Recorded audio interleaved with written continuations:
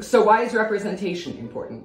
Well, with 1 in every 54 Americans being autistic, 1 in every 54, if you are doing a show that in any way involves autism, you better be casting an autistic actor or hiring an autistic writer or director, because disability is still not thought about when we talk about diversity, and that needs to change. We don't just want to be audience members. We want to be employed. We want to be active parts of the conversation about autism. We want to help shape the stories about us from the inside, just like any other minority group would want to have a hand in telling the public stories that shape public understanding about their group.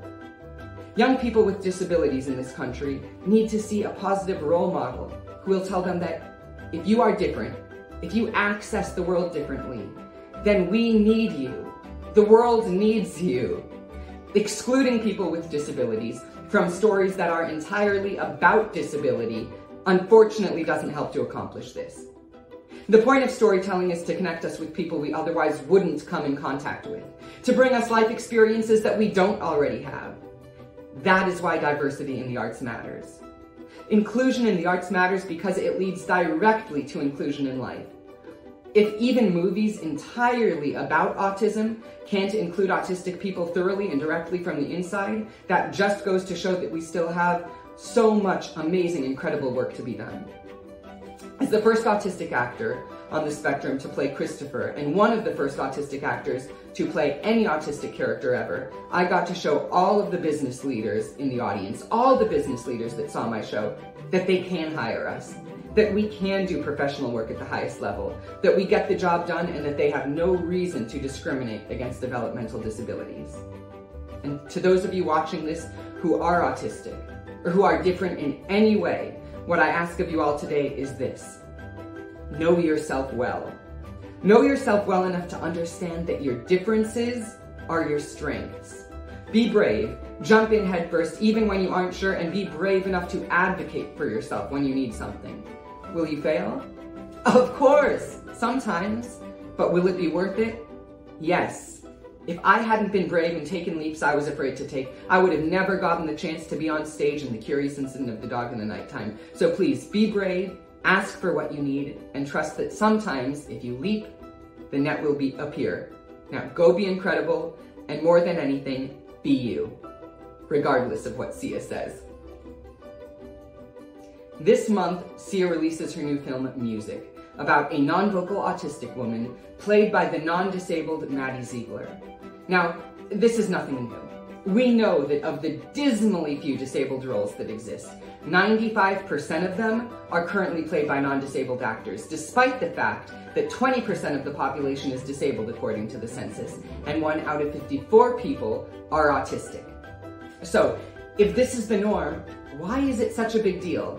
Well, first let's look at Sia's response to the autistic community, and then let's look at the real-world difference authentic representation makes in employment in industries all across the country. So, Sia clapped back on Twitter at any professional autistic actress that dared to tweet to her that neither they nor any of the professional autistic actresses they knew had been auditioned. Sia tweeted back to them, "Well, maybe you're just a bad actor." Now, I know how this feels. I was the first autistic actor to play Christopher Boone in the Tony Award-winning play The Curious Incident of the Dog in the Nighttime. And this also made me one of the first autistic actors to get to play any autistic role ever professionally, dating back to Rain Man, I Am Sam, Atypical, and all the way to The Good Doctor.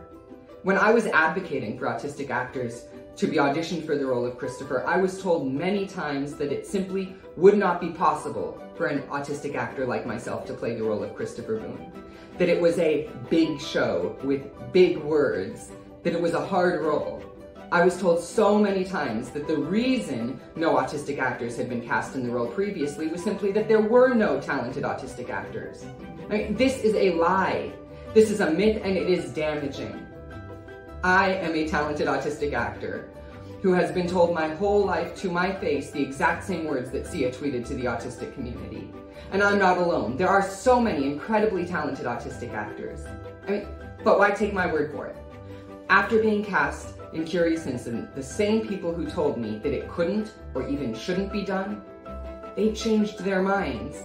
When I played the leading role in Curious Incident, the New York Times said, Mr. Rowe plays Christopher with an agile grace, an impish humor, and a humanizing restraint. On Broadway, where the play was a Tony Award-winning hit, it ran 8 times a week, with 2 actors alternating the demanding role of Christopher.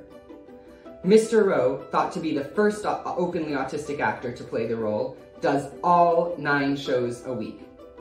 When I got to play the title character in the Tony Award-winning play Amadeus, the Wall Street Journal said, "Buy your tickets now, then come back and finish reading this review." I don't know that I've ever seen a better small screen version of a live stage performance. Mickey Rowe giving a madly zany performance as Mozart. He reminded me at times of a young Jerry Lewis, a triumphant demonstration, artistically successful in every way. And they weren't alone. The reviews kept coming. I am a better actor because of, not in spite of my autism. Autistic people use scripts every day. We use scripting for daily situations that we can predict the outcome of and stick to those scripts. My job as an autistic person is to make you believe that I'm coming up with these words on the spot, right? That this is spontaneous, the first time this conversation has ever happened in my life. And this is also my job on stage as an actor. For instance, at a coffee shop, I might say, "Hi, how are you doing today? Can I please have a small coffee? Thank you so much." And then if it seems like more conversation is needed, I can say, "Has it been busy today or slow?" Now, regardless of what the barista says, if they say, "Yes, it's been busy," or "No, it's been slow," I can then say, "Oh yeah, what, do you like it better when it's busy or when it's slow? Have a great rest of your day." Always stick to the script. It makes things infinitely easier. Or playing Edmund in King Lear. "Wherefore should I stand in a plague of custom and permit the curiosity of nations to deprive me? When my dimensions are as well compact, my mind as generous, and my shape as true, it's really no different. They're lines I've learned, but I say them often, trying to make you believe that they are mine, particular to this specific moment. With autism comes a new way of thinking, a fresh eye, a fresh mind, literally a completely different wiring of the brain. Now, I know what it's like to be really good at something and still overlooked simply because of stigma and bias. Being in front of an audience of 500 or even 5,000 people is very easy for me because the roles are incredibly clear, logical, and laid out. I'm on stage, you're sitting in the seats watching me. I'm playing a character, and that is what you want, expect, and are paying for. The conversations on stage are scripted and much better written than the ones in my real life. On the street is where conversations are scary. Those roles aren't as clear. Sure, there are lots of things working against me at any given time. Look, for example, 85% of college graduates on the autism spectrum are unemployed. I'm going to repeat that again for the people in the back. 85% of college graduates who are on the autism spectrum are unemployed. Now, this isn't because we are less capable, but largely because of social stigma and expectations other people like Sia have before ever even working with us. Like the fictional character Sia attempted to bring to life in her movie, I was non-vocal. I know what it feels like to be autistic because it's my lived experience every single day. I was non-vocal throughout my earliest years, and it is such a damaging misconception that non-vocal autistic people don't speak simply because they are not smart enough. Look, we live in an inherently ableist society that uses the word dumb interchangeably with the word stupid. But when you take a moment to think critically about it, you realize that what society tells you is acceptable. You realize that just as blind means cannot see, and deaf means cannot hear, dumb actually means cannot speak. I'm here to tell you that although I couldn't speak, I definitely was not stupid, and I still understood everything everyone else was saying. And this is the case for most non-vocal autistic people. Look, do you think that Stephen Hawking was stupid since he could not speak without the use of an assistive device? Of course not. You recognize that he was one of the greatest intellects in modern human history while also being unable to speak without an assistive device. Just please extend that same understanding and courtesy to non-vocal autistic people. So why is representation important? Well, with 1 in every 54 Americans being autistic, 1 in every 54, if you are doing a show that in any way involves autism, you better be casting an autistic actor or hiring an autistic writer or director, because disability is still not thought about when we talk about diversity, and that needs to change. We don't just want to be audience members. We want to be employed.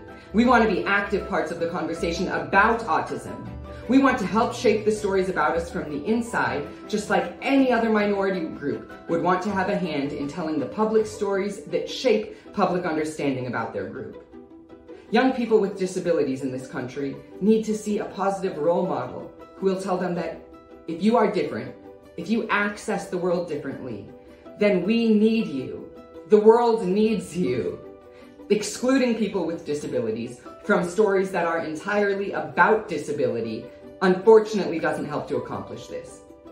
The point of storytelling is to connect us with people we otherwise wouldn't come in contact with, to bring us life experiences that we don't already have. That is why diversity in the arts matters. Inclusion in the arts matters because it leads directly to inclusion in life. If even movies entirely about autism can't include autistic people thoroughly and directly from the inside, that just goes to show that we still have so much amazing, incredible work to be done.